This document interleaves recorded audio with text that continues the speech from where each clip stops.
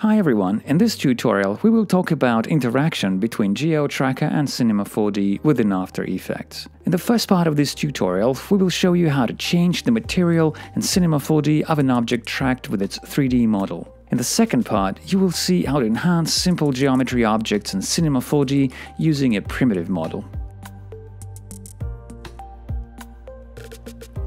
So this is our project.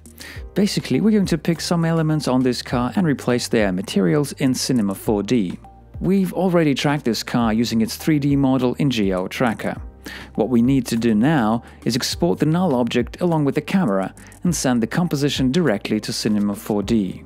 So go to File, Export and select Maxon Cinema 4D Exporter.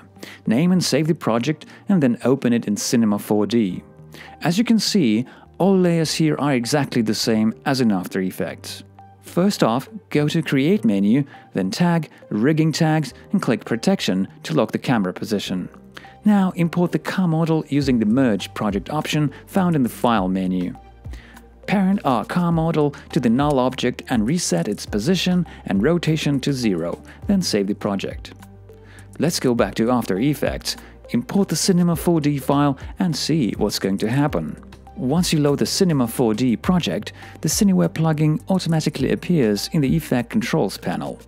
In a word, Cineware is a bridge between Cinema 4D and After Effects. Go to Cineware Project Settings, choose Select Cinema 4D Camera and set the exported camera from GeoTracker. We do this because we want to always look at the objects exactly through this camera. Let's now press play. We see our model following the car frame by frame. Finally, we can modify the elements, like the doors or the body, quite safely along the timeline. You can pick materials from Material Editor and apply them to any parts. Let's paint this car red, for example. Alright, let's check it out in After Effects. Looks nice.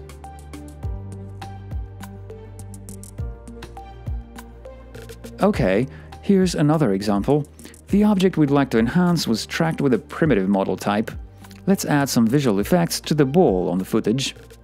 Like in the first part of this video, we start off with exporting null object and camera.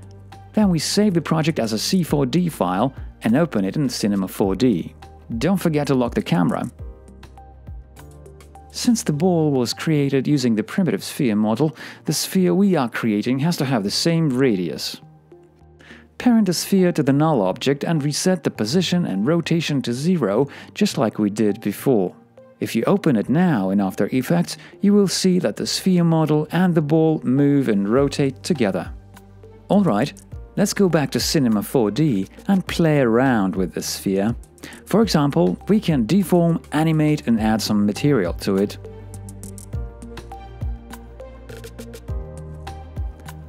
Good. Let's get back to our composition and add a glow effect. Now we can check the result. Looks great! That's just one of the ways you can use GeoTracker with Cinema 4D in After Effects. If you want to learn more, check out our YouTube channel, don't forget to subscribe and hit the bell to get notified about our new tutorials and streams. If you haven't already, download GeoTracker from our website and enjoy the fully functional free trial.